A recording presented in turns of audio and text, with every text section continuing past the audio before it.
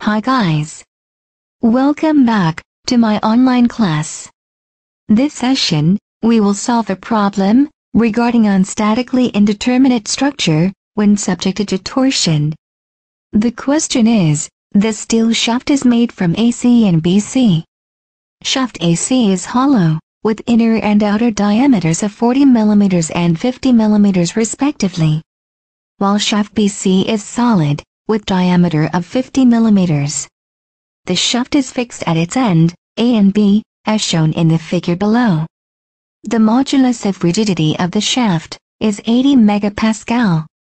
When the torque of 1.5 kN is applied to C, determine the reaction at fixed ends, A and B, the maximum and minimum shear stresses for both segments, and the angle of twist at point C. Look at this figure. For indeterminate structure, there are two supports at both ends, at A and B.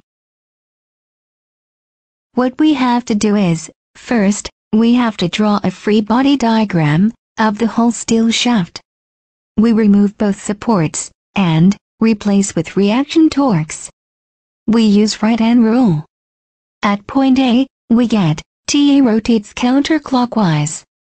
At point B, after use right-hand rule, we get TB rotates clockwise. TA and TB, we call it reaction torques. And please make sure, the curve of the reaction torque must be the same with the curve of the applied torque. Next, we apply static equilibrium equation. Summation of moment in x-axis equals to 0, and counterclockwise rotation is positive.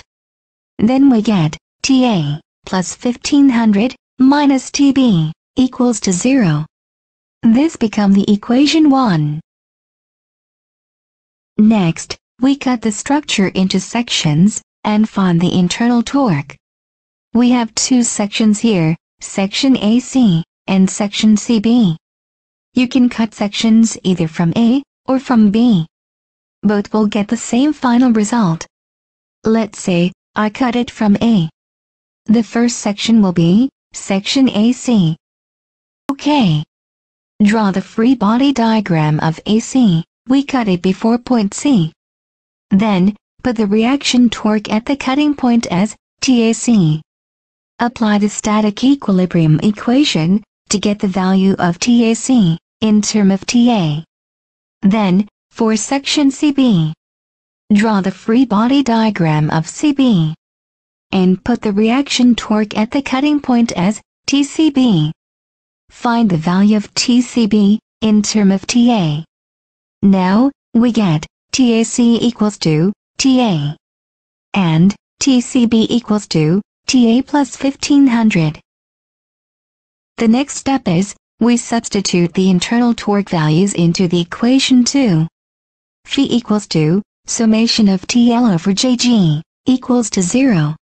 In this question, total angle of twist refers to phi AC plus phi CB equals to 0. Then, find the polar moment of inertia. For section AC, it is hollow circular section. Then we use J equals to half pi times C outer to the power of 4 minus C inner to the power of 4. We have outer radius is 0.025 meters. And outer radius is 0.02 meters. Then, we get JAC equals to 3.62 times 10 to the power of negative 7 meters to the 4th.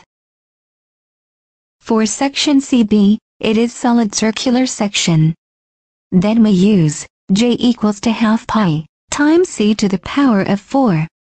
We have radius of CB is 0.025 meters.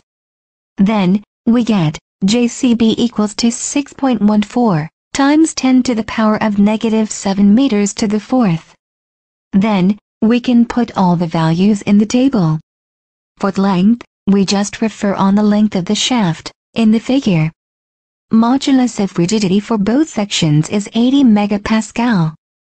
Then, we substitute all the values in the table, into the equation 2. Finally, we get the value of TA equals to negative 423.2 Newton meters. After that, we substitute the value of TA into the equation 1. Noted that, do not ignore the negative value of TA. And finally, we get the value of TB equals to 1076.8 Newton meters.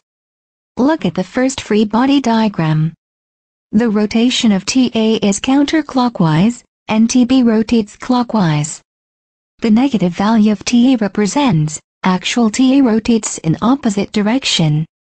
We can change the value of TA to positive 423.2 Newton meters, and put the rotation as clockwise.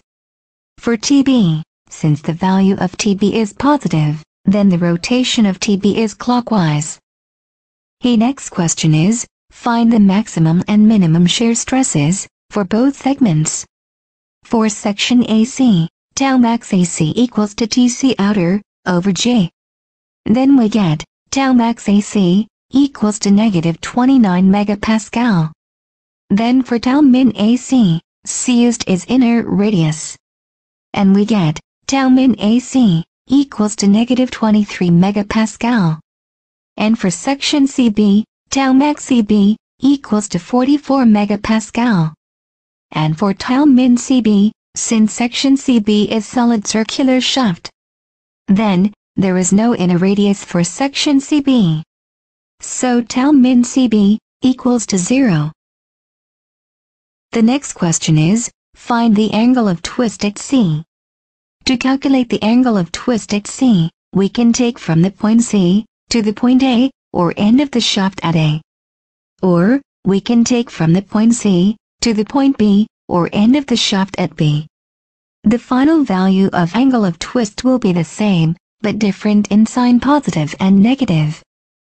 For example, if we take from the point C to the point A, we calculate the angle of twist.